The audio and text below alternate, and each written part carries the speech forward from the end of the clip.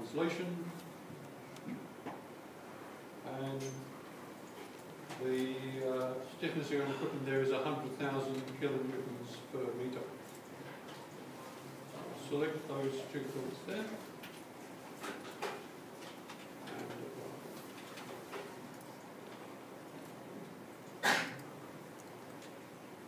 The next going to make 9 copies of all these beams across the width of the deck. So we'll end up with 10 longitudinal beams in all. So that's tools, copy, or increment. Now I could just type in the increment there, but another way to do it is click on set by points, click on the 2 nodes representing the distance you want to copy across, and I want 9 copies, and I want to copy the beams, so click on that beam icon, and I'll press Ctrl A to select all the beams and apply.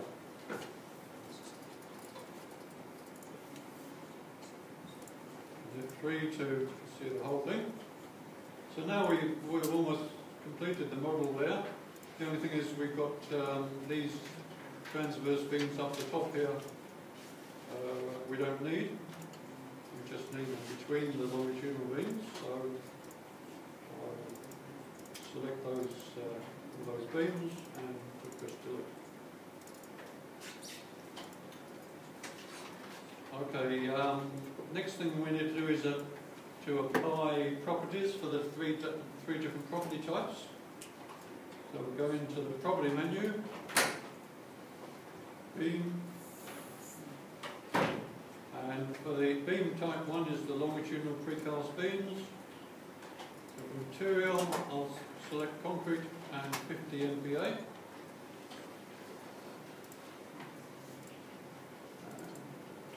Okay. So that automatically fills in the modulus Poisson's ratio density, which is the important ones I need. And I need to define the cross section. So click on geometry, click on that empty box. So now to import the cross section which we generated earlier, click on BXS, and that's the one we created. So that's the one we need. Beam section 2A. Click on open. So we can now see that cross section, which is the one we wanted. We click on assign shear area, and then assign.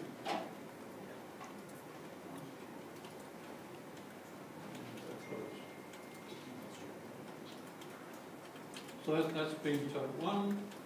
We also need the other 2 beams. So beam type 2. It's also concrete, but because it's in situ concrete, we'll use 40 MPa. Okay. And for the cross section, so beam type 2 is representing end beams which connect the longitudinal beams across the width of the deck. So it's a rectangular cross section, and the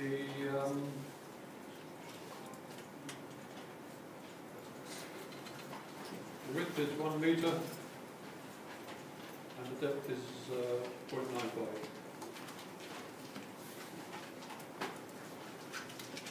And I'll also select these boxes here.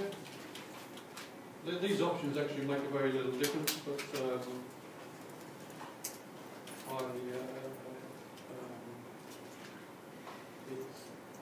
it makes the analysis very slightly slower, but hardly any difference. So I normally select those and then click on decide. And then finally for property type 3, we could go through the same process, but a shortcut is we can click on the copy from icon, select property type 2, because this will also be 40 MPa concrete. And then we just need to change the cross section. So this is representing the top slab, which is 2 metres wide for each of these beams, and the depth is 42. So click on sign.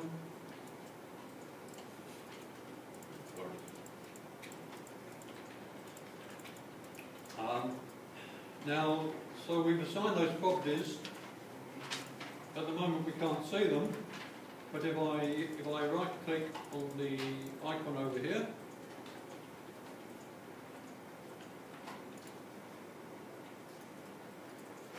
okay, so it's already got solid selected. If you have line selected there, just click on solid. And then I'll press F3 to redraw.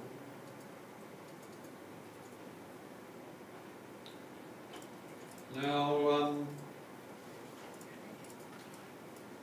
we're looking down the scan, we can't see things very clearly. I'm going to press the F4 screen, which lets me rotate the view, so I can look from an angle.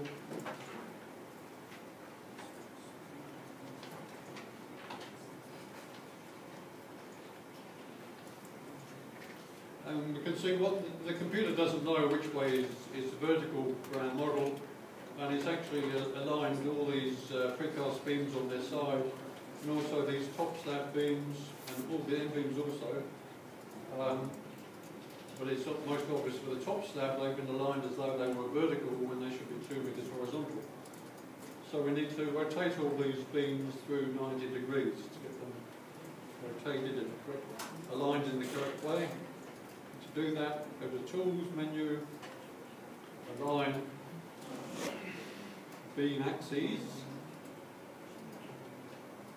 and we want the beam number 2 axis aligned with the Z global axis, because Z is the vertical direction, and we want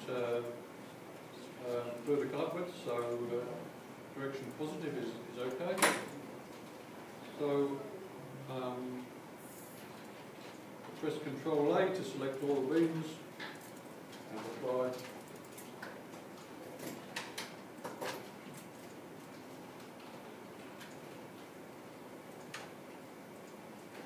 And you can see those beams have now been rotated.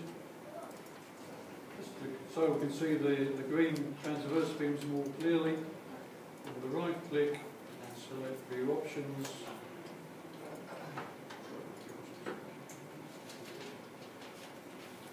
Right click and Show by Type Property.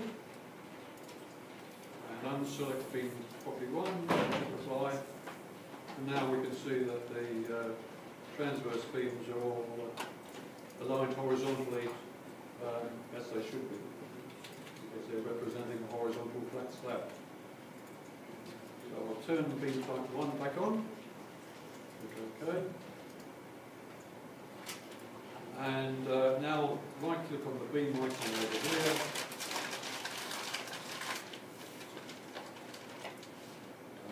And I'll want to display those as a line rather than solid.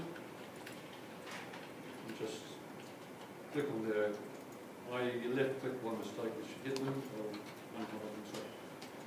So our model is almost complete. One final thing we need to do, and I'll just press F3 so we can see the whole thing. At the moment, the ends of our beams are restrained in the vertical direction, but there's nothing stopping them from moving horizontally or rotated. So what we need to do is apply some horizontal restraints to some of these nodes. And we should just apply the minimum restraints which will stop it moving horizontally. So the way to do that is to go to Attributes, Node, Restraint. And one node will restrain in the X and Y direction. So I'll apply that to node 1.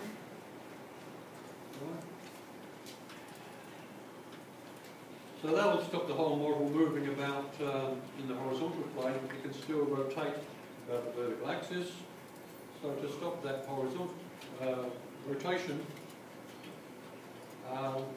one node I'll restrain in the Y direction. So this node I want to restrain that in the X direction.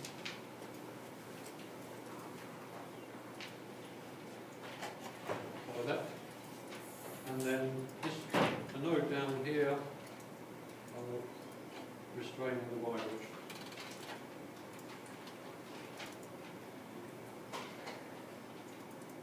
Okay, so that will stop the model rotating, and these springs stop it moving in the vertical direction.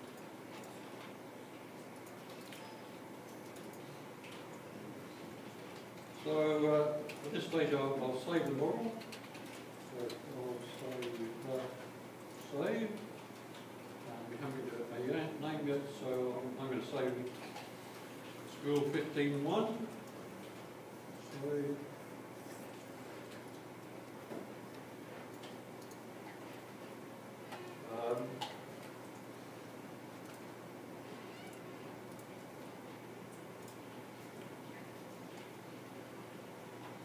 Okay, yeah, that just puts that 3 again.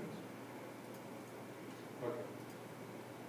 I thought I'd accidentally deleted the beam down there, but I just needed to redraw the model. So that looks okay. Final stage before we try a run is go to the Tools menu, and down the bottom there's a clean mesh option. Sometimes when you're generating a model you can get duplicate nodes or you get duplicate members, so it's a good idea to clean the model before you run it for the first time. So click on apply, but in this case it says no changes were made, which means everything's okay. So finally we'll run an analysis just with the dead load. So we'll go to Solver. We'll run a non-linear analysis.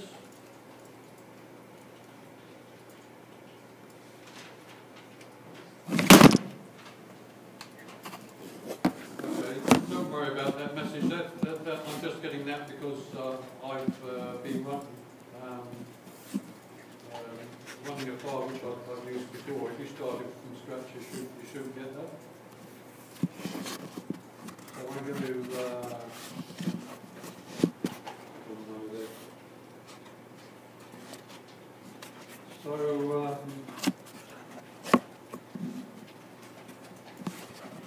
for the non-linear analysis, we need to click on load increment, create one increment, and then I need to enter a load factor there, which I'll make 1. So next week we'll look at putting all the different load cases in, but for today we just want to check out what was working okay. So I put 1 in there, click on solve, and run the analysis, then open results, and click on the display result settings. So I want a diagram, and I want to see bending moment, plane 2.